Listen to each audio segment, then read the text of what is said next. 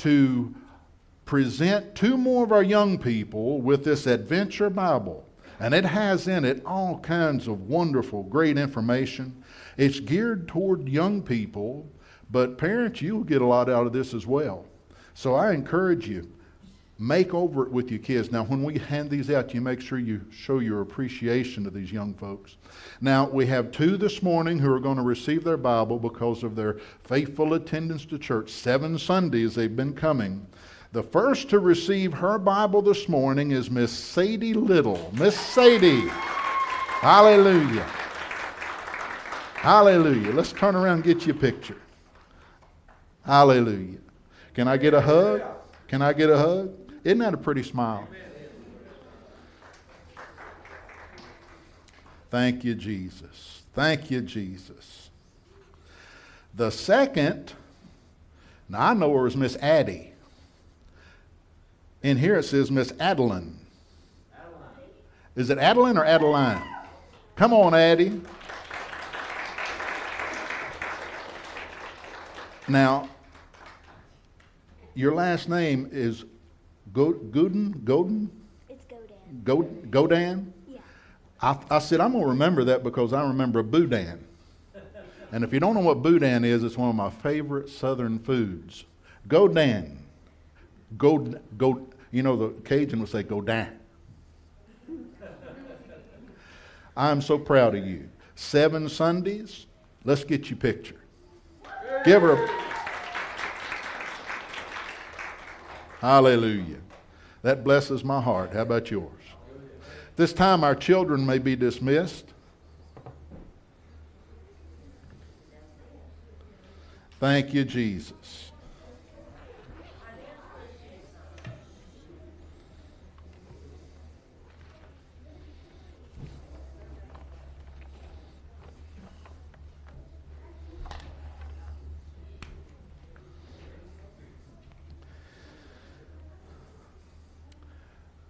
The English language is a peculiar thing, and with all the mixtures that we have, we had a lady, several families down in when we pastored in Louisiana, their name ended with EAUX.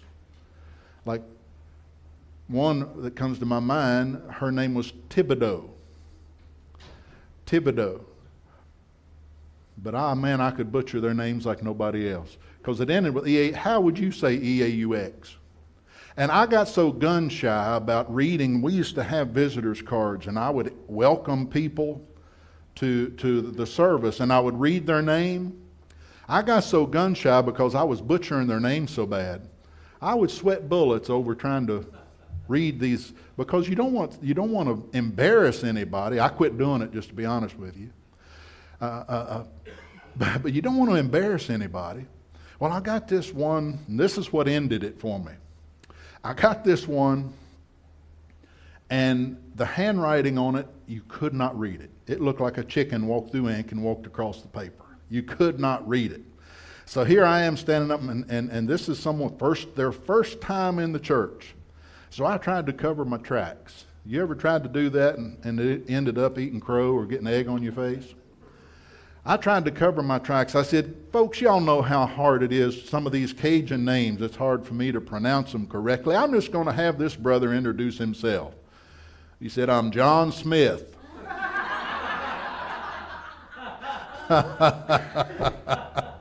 All you can do is laugh. Thank you, Jesus. Well, Father, we come before you and we thank you for your presence in the house. We thank you that your word says that we don't gather at the temple, we are the temple. We are your place of habitation. Father, your presence abides within us. You said the same Spirit that raised Christ from the dead now dwells in us, all who have accepted Jesus Christ as Lord and Savior. And we are so thankful, Father. We are so thankful for this wondrous adoption that you have adopted us with, that you paid the price for our sins, Lord Jesus, shedding your very own blood. Went to hell in our place, paid the price for our sin. And oh, thank you, Holy Spirit, At our Father's command, you went and raised our Savior from the dead. You anointed him with power from on high, and he led captivity captive. He spoiled principalities and powers and made a show of them openly, triumphing over them in it. He stripped the keys of hell and death away from Satan himself and was raised from the dead. And your word says, Father, that we are counted as raised together with him the moment we accept him as our Lord and our Savior.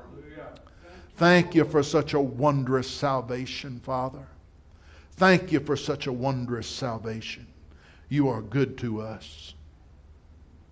Forgive us, Father, when we fall short in our praises and recognition of your glory. Help us to do better, we pray, Father. Thank you that your Spirit bears witness with our spirits. In Jesus' name. Somebody say amen. Thank you, Lord. Thank you, Lord. Well, we're going to continue our message this morning. Oh, but before we do, we want to have special prayer for one of our members. We have a number of families who are out traveling this weekend, being a holiday weekend. Traveling mercies over all of them in Jesus' name. Angels go before them and encamp around about those who fear the Lord. Amen? And I could stop right now and probably give you opportunity to testify about times that you know angels intervene on your behalf. Do we have anybody here that can say, I've experienced that? Hallelujah. Amen. He's a good Father. And angels encamp around about those who fear the Lord. But we want to have special prayer. One of our members is dealing with an attack in her body. Miss Ann Huddleston is dealing with an attack in her body. And we want to lift her up before the Lord this morning. So just take hold together with me right now. As we've already prayed, we take hold, Father, on Miss Ann's behalf. And Father, if she's watching this, I thank you right now for you ministering to her right there where she is. That you fill her room with your glory and your anointing comes down upon her from the top of her head to the soles of her feet in Jesus' name. Anything that's wrong must be made right in the name of Jesus. We thank you and we will praise you forever and ever and ever. Hallelujah. Amen. You know, as a child of God, we are referred to in Scripture as the righteousness of God in Christ Jesus. The Word tells us in 2 Corinthians chapter 5 and verse 21, it describes you. Put your finger right here and say this. It describes me as the righteousness of God in Christ Jesus. Now you can look that up later in your Bibles. It's 2 Corinthians chapter 5 and verse 21. You have been made the righteousness of God in Christ Jesus. If you've been made the righteousness of God in Christ Jesus, now this is talking about your spirit man. We might bring my mic down just a little. It almost sounds like it's roaring to me. Your spirit man is made the righteousness of God in Christ Jesus. Now, we still have to work on our flesh and our mind, don't we? But you know, thank God, even though there are times that we may miss it, aren't you thankful for 1 John 1:9?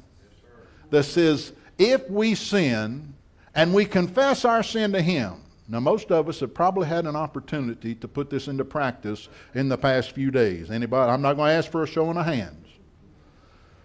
But if we sin and we confess our sin to Him, He is faithful and just to forgive us our sin and to cleanse us from a little bit of the unrighteous. Thank you for that correction. From all unrighteousness. So if all unrighteousness is taken away, what's left? Just righteousness. Hallelujah. Hallelujah.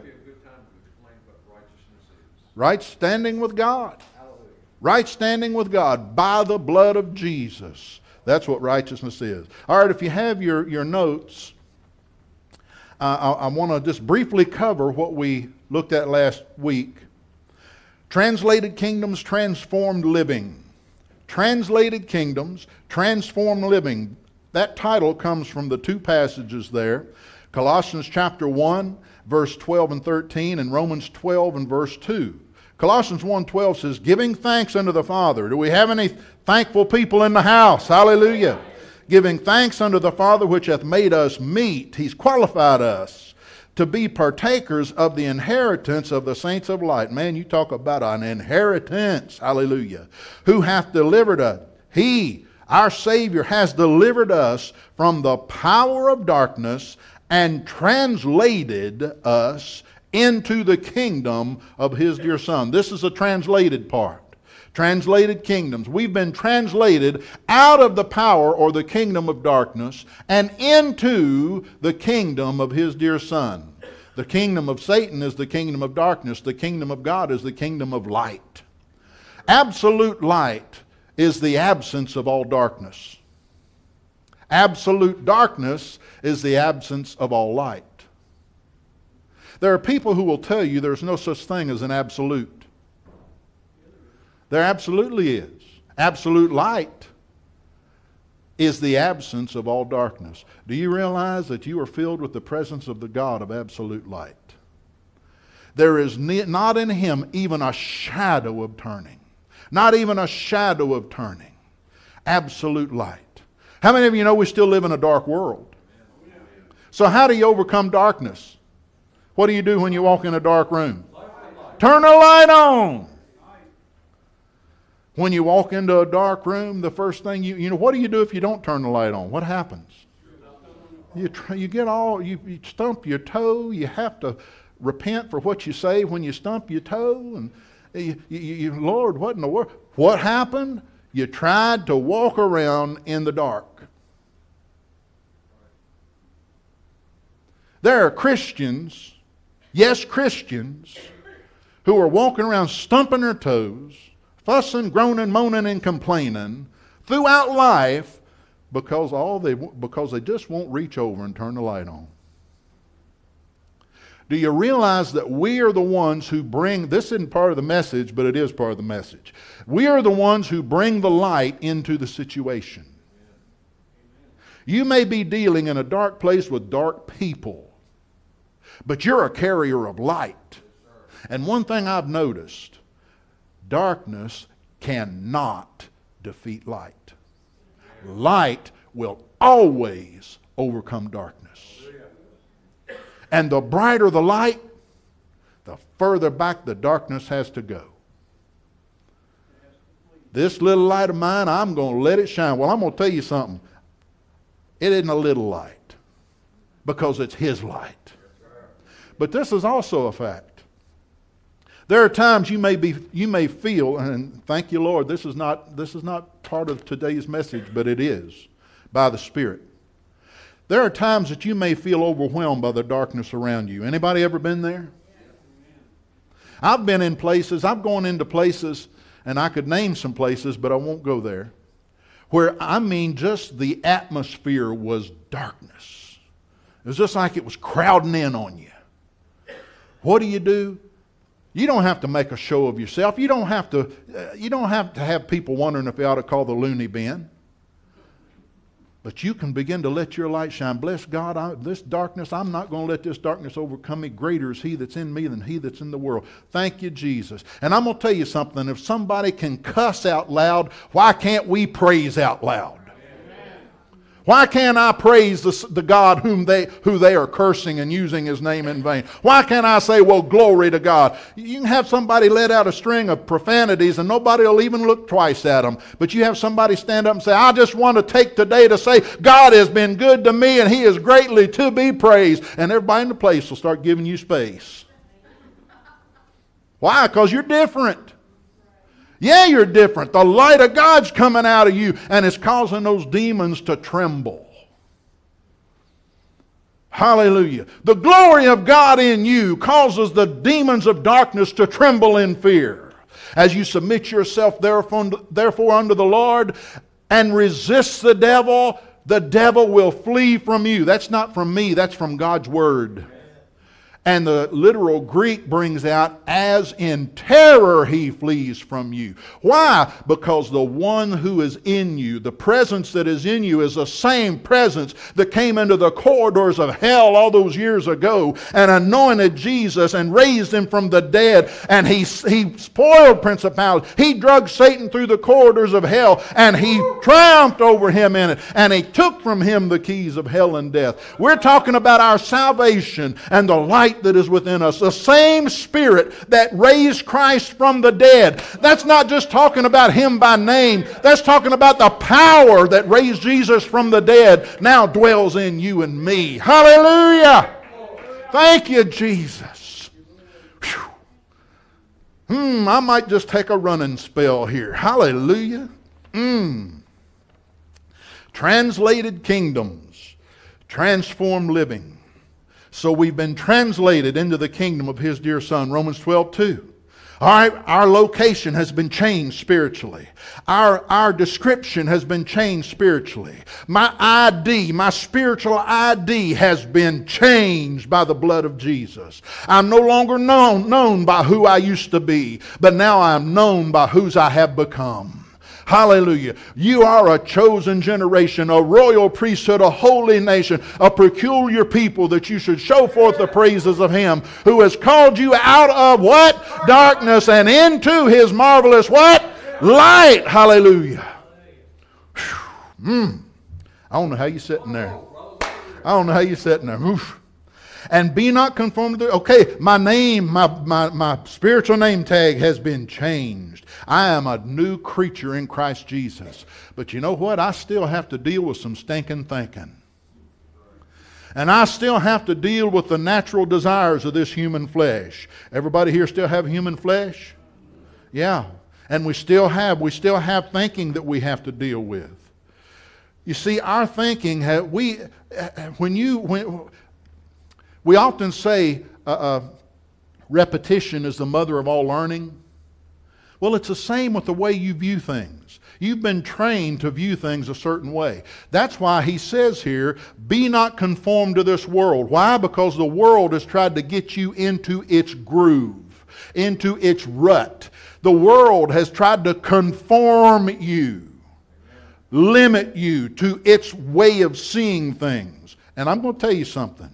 I have dealt with people through the years that just refused to take hold of this.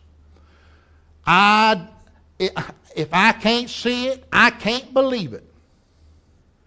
Seeing is believing. I come from the show me state.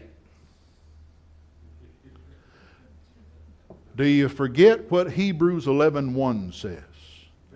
Now faith is the substance of things hoped for, the evidence of things not seen with these natural eyes. You see, I'm going to give you a nugget here. It's not on your notes, but you ought to write it down.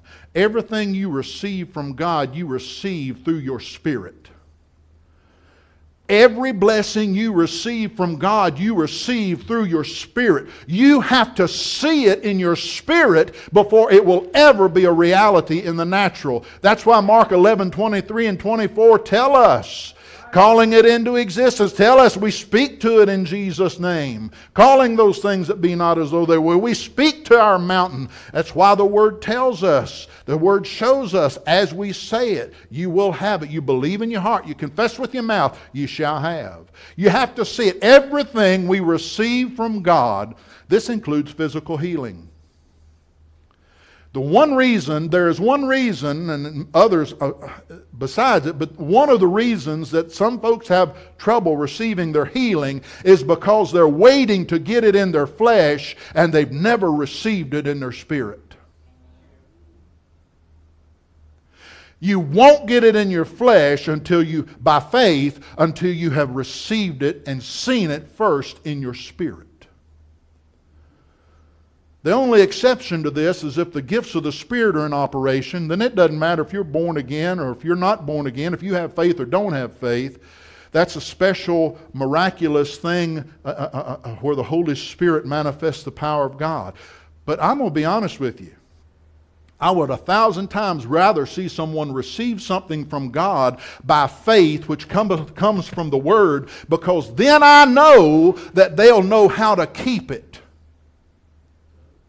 They'll know. As a matter of fact, excuse me for bending over, I just ordered some of these little mini books, How to Keep Your Healing. And because I've seen people time and time again, especially people who receive something from God through the gifts of the Spirit, where they didn't have to have faith, but they received something from God, but then they lost it. And it's because they didn't know how to hold on to it, how to maintain it, how to keep it, and not listen to the lies of the enemy. I have a few of these. If you'd like to get a copy, come up to me after the service and I'll get you a copy of it. Hallelujah. Won't even charge you for it. Thank you, Jesus. Hallelujah. So, we have been translated, and now we are choosing to be transformed. Be ye not conformed to this world. Be not conformed to this world, Romans 12:2. But be ye transformed by the renewing of your mind. By the renewing of your what? That's talking about your thought process. Your brain is not your mind. Your brain is the physical organ your mind uses to express itself. Your mind is a part of your soulish makeup. Your mind, your will, your emotions. They're all intertwined together. And it's very difficult sometimes to know the difference between your soul and your spirit. That's why the Word tells us it's easy to see the difference between our flesh and our spirit. But there, and a lot of people through the years, I used to think soul and spirit meant the same thing. But Hebrews 4:12 shows us that the Word of God is quick and powerful and sharper than any two-edged sword, that it pierces to the dividing asunder even of soul and spirit. So if they can be divided asunder, we know they're different. And we've seen in Romans 8 verses 14 and 16 that it's not your soul that the Holy Spirit bears witness with. It is your spirit man, the part of you that's made new at salvation. The Holy Spirit bears witness there. We have spent many, many, many hours and billions of dollars on soulish things, when the answer to those soulish problems is to learn how to listen to our spirit man, who is in constant contact with the Spirit of God. Can I get a grunt and a nod? Amen. Amen. I got one yup. Hallelujah. Y'all are just so tuned in, the Holy Spirit's just ministering to your heart. Amen? Hallelujah. I tell you, I heard somebody say this the other day, and I could say this morning. I'm going to have to go back and listen to this and take notes, because the Holy Spirit's revealing some things here this morning, speaking by the Spirit. Sometimes I go back and I listen, or I look at notes and I think, that was God. That wasn't me. And I'm not giving me a pat on the back. I'm telling you, we are children. You can speak by the same unction and anointing. Hallelujah. The Holy Spirit. So, we're translated. Translation comes first, then transformation. We're translated first from the kingdom of darkness to the kingdom of light. Then the transformation comes next. Translation without transformation. Now hear this. This is a very important point. As a matter of fact, I have an asterisk, and I have my yellow marker beside it to remind me to say it. So it must be important. Translation without transformation leads to a lukewarm condition, and often even a backslidden state. Someone who comes and gives their life to Jesus and prays the prayer of salvation, but then they don't move forward. You see, that's the doorway into the glory. That's the doorway into salvation. That's the first step, but that is not the only step. That is the first step in the life of knowing God as your heavenly Father. And if we don't change the way we see things, if we choose not to be conformed to this world but transformed, by the renewing of our mind. In other words, I'm lining my thoughts up with God's thoughts. If I don't do that, it's very likely that I'm going to become lukewarm because I'm not going to have any need for God. I'm going to think I can handle it all. I can handle life. I got this, God. Just leave me alone. Oh, what a dangerous place to be. It will lead you to a lukewarm condition and often to a backslidden state. Let's move on down and catch up where we need to be.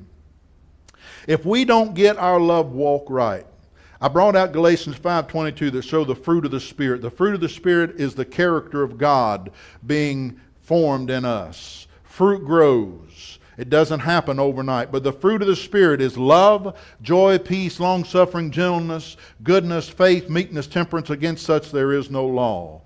We see the initial fruit is the fruit of love. If we don't get our love walk right, we won't be able to walk in the light. If we don't get our love walk right, we won't be able to walk in light. We won't be able to walk in faith. We won't be able to walk in peace. We won't be able to walk in joy, patience, kindness, goodness, or faithfulness. Any of the other fruit. If we don't get our love walk right. Now let me say this, and you might jot this down on your notes as well. We must be love dominant. Love dominant. When I took a hunter safety course, one of the things they said was you have to figure out what your dominant eye is. What is your dominant eye? The way you, and they showed you how to figure it out. You make a little triangle with your hands like this, and I look back there at that clock on the wall, and I put my hands up like this where I can see that clock through that little triangle in that little hole in my hands. And I bring it back, and the eye that it comes to, the eye that comes to is my dominant eye. That's your dominant eye. That's how you figure out which eye is dominant. We must become love dominant. In other words, it's just natural. We need to have the character of God so developed in us.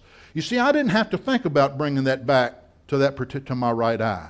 I'm right eye dominant. I didn't have to think about it. But because that eye has been trained. Now let me tell you something here that still messes with my mind. Some time ago I had my left eye operated on, and they replaced the lens in my left eye. And they gave me in my left eye a lens that would help me see at a distance. In my right eye, I can see clearly up close. So if I take my glasses off and I'm looking at you up close, and then I look up at the side of the mountain over there, I can see my brain change over from my right eye to my left eye. When I look up for an instant, it'll be blurry, but then all of a sudden I'm looking out of my left eye and it's clear. Aren't we wonderfully and beautifully and amazingly made? But my brain has come to the place, they said this may be a little strange for you at first, but you're going to get used to it. And without my glasses, I can see up close and I can see far off. My brain has to pick which eye to look through. Hallelujah. I'm glad it didn't get confused. We must be love dominant, just like we have a dominant eye. It gives direction. When we're love dominant, it gives us direction. It sets our course. It gives us our motivation. When we are love dominant. In other words, the main characteristic, we all know that 1 John tells us God is love, right? And there are people who would try to use that and say, well, if God is love, then how can He have all this chaos going on in the world? Because God didn't design this world to have this chaos, but man in his sin opened the door for the chaos to come in. God's not the author of chaos. He's not the author of sickness and disease. A lot of people say that, but tell me which day He made it on. Which day did He create it? He didn't. That's all a result of the fall of man and through this world into a condition of sin. But thank God we have been raised, we have been translated out of the kingdom of darkness and into the kingdom of light. We're in this world, but we are not of this world. Hallelujah. Thank you, Jesus. So we need to be love dominant. There are other motives. There are other motivators other than love. There are many other motivators other than love, but they will all lead to destruction. Who can tell me a motivator that we face regularly other than love? A motivator that will lead to destruction. Somebody name me one. Greed. Somebody said, say again. Chasing wealth. Covetousness. Selfishness. Pride. Anger. You see, these are all motivators. Fear. Boy, that's a big one. We have of late seen how fear can be used to motivate a whole population. Haven't we? I wasn't going to go there. John 13:35. By this shall men know that you are my disciples. How? If you have love one to another. Love. That's the first of the fruit. In other words, the first evidence of God's character in you. Whew. Now we're caught up to where we left off last time. But we covered a whole lot of new ground. Fruit is evidence. Matthew 7:15. And we're not going to, trust me, I'm going to let you out of here within the next, well, I won't say how long. Fruit is evidence. Matthew 7:15. Beware of false prophets which come to you in sheep's clothing. What's that mean? They say they're something that they're not. Hypocrite. Beware of false prophets which come to you in sheep's clothing, but inwardly they are ravening what? Wolves. Now notice how you know that they're wolves. Ye shall know them by their what? Fruit. What is fruit? We're talking about the fruit of the Spirit. In Galatians 5:22, it's showing us the fruit of the born-again spirit, the one who is walking in fellowship with God. So we see that the fruit of a spirit that is not born again, that a spirit that's not born again also has fruit, but it's not the God kind of fruit. And some of those things that we just mentioned are some of the fruit that is there. As a matter of fact, if you go back to Galatians 5 and look at a few verses up, you can see some of the fruit of someone who's a child of darkness.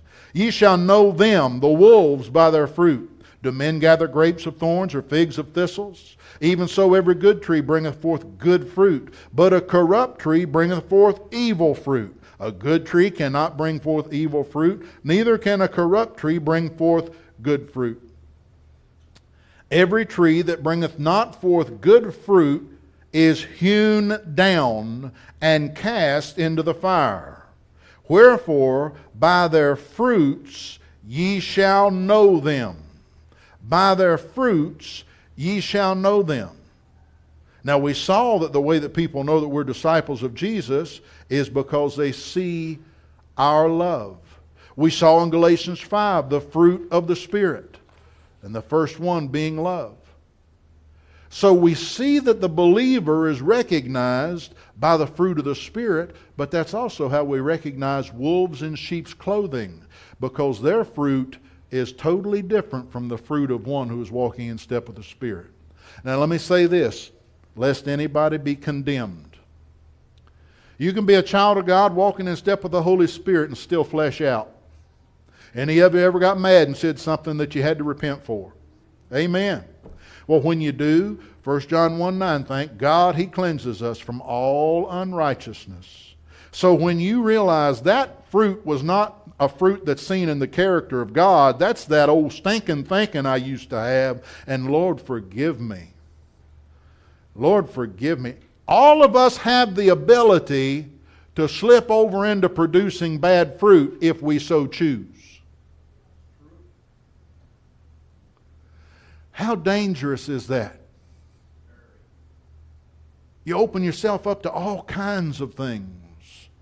And somebody standing by might not be able to recognize what kingdom you're a child of. Whew. So what do? There's two things in particular. Lord, forgive me.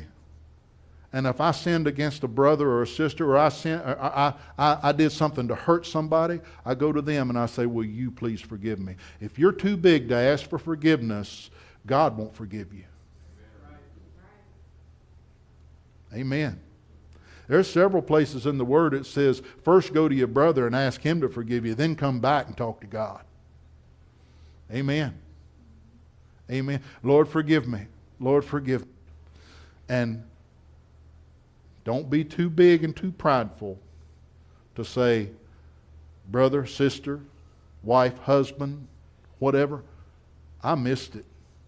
I said things I shouldn't have said. I did something I shouldn't have done, and I ask you to forgive me. It's not up to you whether they forgive you. It's up to you to repent. When you don't forgive, it's like taking poison hoping they'll get hurt. Amen. If you're carrying a grudge around in your heart, it's like carrying a radioactive tablet around inside you that's killing you slowly. It's not hurting the person you haven't forgiven, it's hurting you. And the Lord can help you forgive. He will help you forgive. Submit to Him. He will help you. Works without the fruit of fellowship will leave you lacking and lost. Works without the fruit of fellowship will leave you lacking and lost. Matthew 7:21. There's something I want you to get hold of here. Not everyone that saith unto me, Lord, Lord, shall enter into the kingdom of heaven, but he that what? Doeth the will of my Father which is in heaven. Now, many of us think that that's talking about baking cookies for the neighbor, or that's talking about giving a ride to somebody that doesn't have a ride, or paying somebody's electric bill, or just smiling at somebody. Many of, or you name any work that you can name. Many of us think that's what that's talking about. And though that may be included, that is not the fullness of what he's saying here. We're going to see that. He that doeth the will of my Father which is in heaven. Many will say to me in that day, Lord, Lord, have we not prophesied in thy name? In thy name have we not cast out devils? In thy name not done many wonderful what? Works. So these are people who are doing wonderful works. They were even operating over in the spirit realm in some things. And they're doing many wonderful works. But notice what he says. Then will I profess unto them, I never what? I never knew you.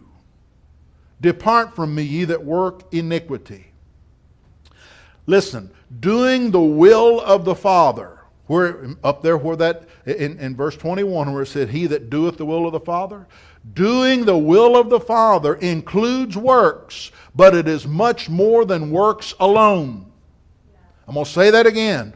Doing the will of the Father includes works, but it is much more than works alone. Works can never replace character. Say it again. Works can never replace character.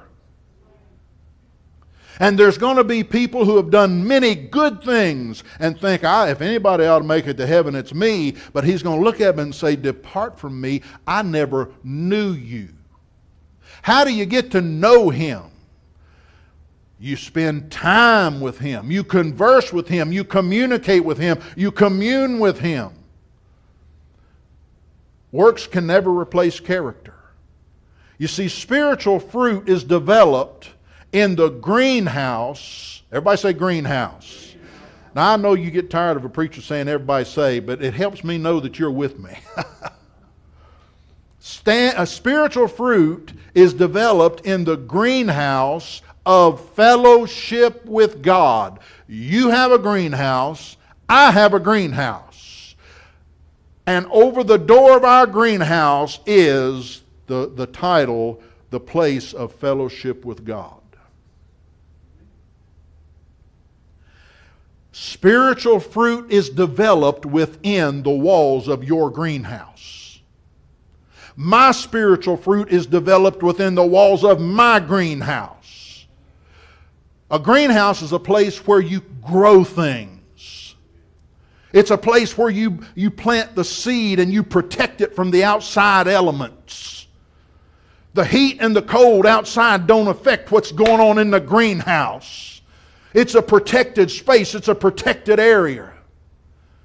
It's a place where you go in and seeds are planted and fruit is developed and the seed grows and sprouts and you water it and you give it what it needs and it grows into a plant and it grows into a fruit-bearing plant and people know what's going on because of the fruit that comes out of that fruit house, that greenhouse. Your greenhouse is your place where you fellowship with God. It produces outstanding results. I'm going to ask you to turn to a scripture. Look to Matthew chapter 6. I know we're spoiled with the PowerPoint, but if you have your Bibles, turn to Matthew chapter 6. And don't get mad if I ask you to bring your Bible to church. You know, I've had people get mad for me saying you ought to bring a Bible to church. My goodness, I don't get that at all. Do you? Matthew chapter 6, and look at verse 6. Let's look at verse 5. And when thou prayest, thou shalt not be as the hypocrite. Hypocrite is a wolf in sheep's clothing. For they love to pray standing in the synagogues and in the corners of the streets, that they may be seen of men. Verily I say unto you, they have their reward. Verse 6 is the one I want you to see. This is what he shows us. And here is a glimpse at your greenhouse. But thou, when thou prayest, enter into thy closet, and when thou hast shut thy door, pray to the Father which is in secret, and thy Father which seeth in secret shall reward thee openly. How many of you ever saw the movie War Room? Wasn't that a good movie? And you remember in that movie they literally cleaned out a closet, and they would actually use a closet to go in and pray. Well, this doesn't mean you have to literally go in your closet, but this is referring to your spiritual greenhouse. Now, if you want to literally go into a closet, wonderful. But what your closet is, and in that movie, what their closet was, that was their greenhouse. Your greenhouse can be driving down the road. Your anywhere you are. Anywhere you are at any given time, unless you're otherwise occupied and having to have conversation with other people, you can say, all right, I'm going in my greenhouse. I choose to fellowship with God. I choose to spend time communing with God. And I'm going to tell you something. You don't have to start out spending hours and hours in the greenhouse. You might start off with just a few minutes a day.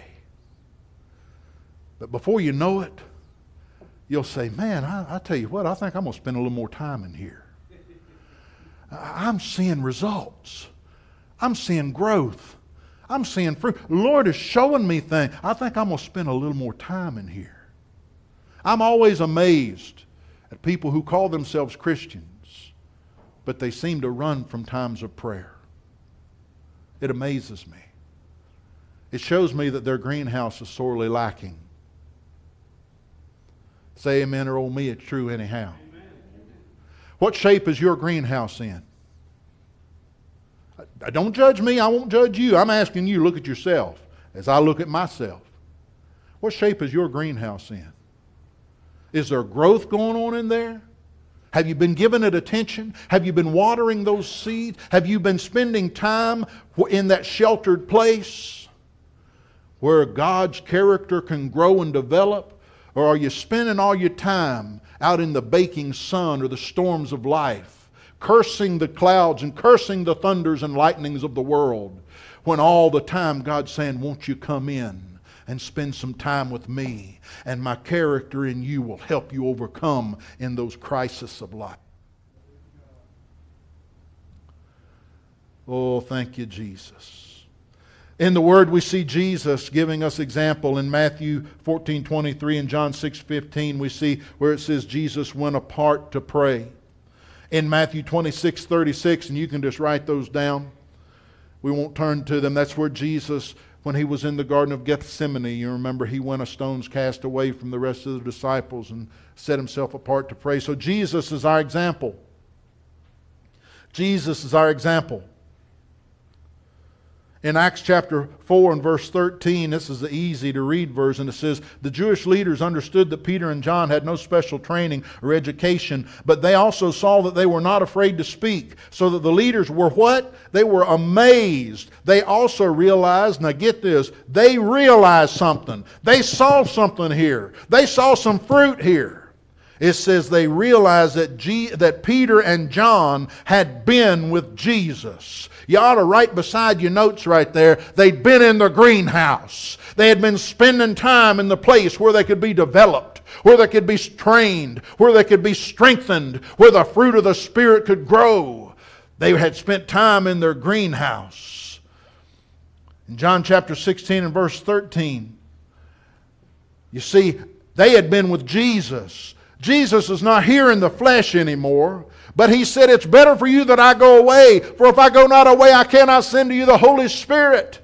Holy Spirit is God with us right now. It's His presence that causes us to be able to grow as we commune with Him. Paul told the church at Corinth, I pray that the communion of this, that you have the communion of the Spirit. When you go into your greenhouse, Holy Spirit will minister to you. He'll minister to you from the heart and the mind of God. He will minister to you, in you, and through you. And the seeds that He plants in you will sprout and grow, and the character of God will be developed. In John chapter 16 and verse 13, Jesus said, in speaking of the Spirit, He said, He will not speak of Himself, but He will speak the words of the Father. Y'all still with me, or have you gone home? Whew, hallelujah. 2 Corinthians 5:20, you see, you're developed in the greenhouse. These things, these next few verses, these next couple of verses show what happens when you spend time in the greenhouse. Next time, and this can be kind of like a code word between us believers. What you been up to? I've been in the greenhouse. Hallelujah. Thank you, Jesus. But you know what I'm talking about, huh? 2 Corinthians 5:20. Now we are ambassadors for Christ, as though God did beseech you by us. We pray you in Christ's stead to be reconciled to God. The Amplified Classic says it this way: So we are Christ's ambassadors, God making His appeal, as it were, through us. We, as Christ's personal representatives, beg you for His sake to lay hold of the divine favor now offered you and be reconciled to God. When you spend time in the greenhouse, you become a divine representative. You are an ambassador for Christ. 2 Corinthians 6 and verse 1, we then, as workers together with Him, beseech you also that you receive not the grace of God in vain. You see, he can't. People say God will do it. God's in charge. God will do it. God needs you, and God needs me. He can't do it on His own. He said, "I'm the head." Jesus is the head. We're the body. He said, we are workers together with Him. You are a worker together with Jesus. So am I. You see, you're yoked up with Jesus in your greenhouse. Matthew 11:28, Come unto me, all you that labor and are heavy laden, and I will give you rest. Take my yoke upon you and learn of me, for I am meek and lowly in heart, and ye shall find what? Rest unto your souls, for my yoke is easy and my burden is light. I mean, you might, when you get to your greenhouse, you might feel like the world is pressing down on you, but you open up that door. And one thing about a greenhouse, it can be freezing cold outside, but when you open up that door and you step in, oh, hallelujah. You remember Frosty the Snowman? He became a puddle of water. All the crust and the stuff that the enemy has tried to put on you when you walk into your greenhouse, it melts off you like Frosty the Snowman.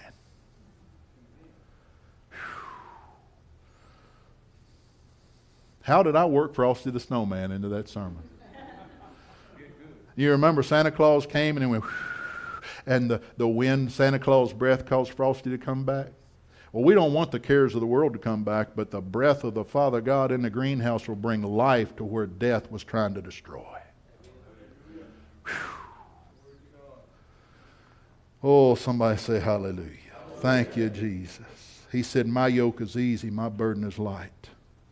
You'll find rest for your souls. You might be at a place where it feels like the enemy is just trying to crowd in on your soul. Friend, you need to get into your greenhouse. And you realize, this ain't nothing. This ain't no hill for a climber. Bless God, your life's in me, Father. Oh, thank you, Jesus. You whooped that fella that's talking in my ear. You already whooped him, and you gave me the victory over him. Thank you, Jesus. It sure is warm in here. Thank you, Jesus. Then we're going to close with Jesus' example. Out of Luke chapter 4, this is where Jesus, he's gone up into the wilderness. After that, the Holy Spirit came upon him, and he had been designated before the world, the eyes of the world, and before the eyes of Lucifer and all his cohorts. Jesus had been absolutely identified because the Spirit of the Lord came upon him and remained. Jesus, being full of the Holy Ghost, returned from Jordan and was led by the Spirit into the wilderness. You remember he went to the Jordan to be water baptized by John the Baptist. Being 40 days tempted of the devil, and in those days he did eat nothing, and when they were ended, he afterward hungered. Verse 14. And Jesus returned in the power of the Spirit into Galilee, and there went out a fame of him throughout all the region round about. You see, Jesus, he went into the wilderness. But when we think about him going into the wilderness, I get hold of something here. You remember what Jesus practiced during his earthly ministry. This is the kickoff. This is where he's starting his earthly ministry. When we think about him going into the wilderness, Matthew words it, to be tempted of the devil. But you understand, the temptation of the devil was just a small part of what was happening out there in the wilderness. What was happening out there in the wilderness was he went in his greenhouse.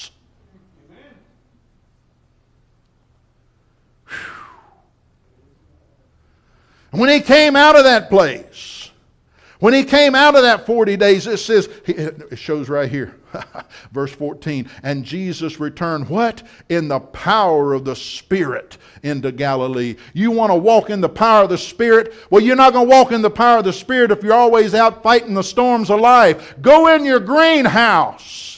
Go in your place of fellowship and communion with God. Quiet your mind and sing praises to Him. Talk to Him. You don't have to talk to Him in King James English. Talk to Him. Sing to Him. Praise His name. Give Him glory. Let Him minister to you His Word. Pour His Word into your spirit. Go into your greenhouse. And let His character be developed in you. And He returned. I'm going to tell you something. The devil tried his best to get Jesus to trip up before he even got started. But because he was communing with the Father, he knew, he stood and he knew how to stand. You realize Jesus was tempted just like we're tempted, yet without sin. Luke 4 and verse 17. And there was delivered unto him the book of the prophet Isaiah. And when he had opened the book, he found the place where it was written, the Spirit of the Lord is upon me, because He hath anointed me. Now, friends, the same Spirit that raised Christ from the dead, what? Dwells in us. You can say the same thing Jesus said right here with confidence. The Spirit of the Lord is upon me. But let me tell you something.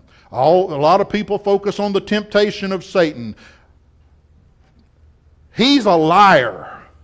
You go into your greenhouse to absorb the truth, the life, and the love of your Father. And the more you absorb that, the more you let that overwhelm you and change you. When you come out, you'll be just like Jesus is described here. You'll be walking in the Spirit of God and power. And he said, the Spirit of the Lord is upon me, because he hath anointed me to preach the gospel to the poor. He has sent me to heal the brokenhearted, to preach deliverance to the captives, and recovering of sight to the blind, to set at liberty them that are bruised, to preach the acceptable year of the Lord. That's good news, and you're an ambassador of the good news. Thank you, Father, for your word. Thank you, Father, for your word. Oh, Lord, it's so good. Thank you, Father. We humbly receive your word, Father. Oh, Father, thank you for your word. And thank you for your anointing. I thank you, Father, that we can be doers of it and not hearers only.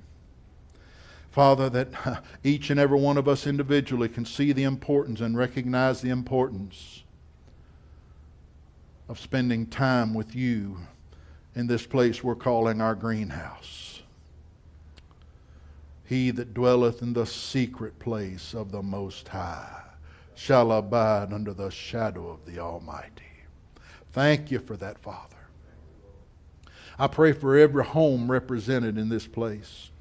Lord, we're translated by the blood of the Lamb into a new kingdom, your kingdom.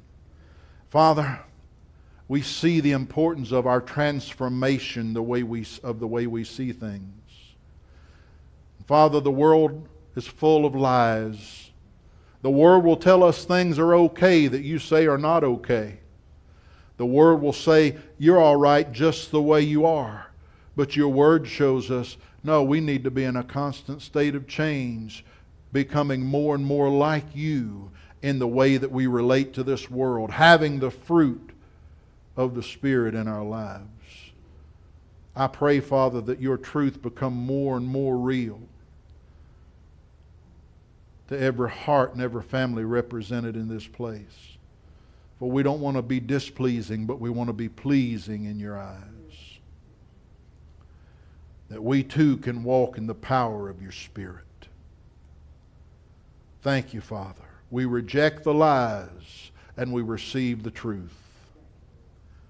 You're not one who is out to hurt or to harm, but you do intend to separate us from that which ministers death.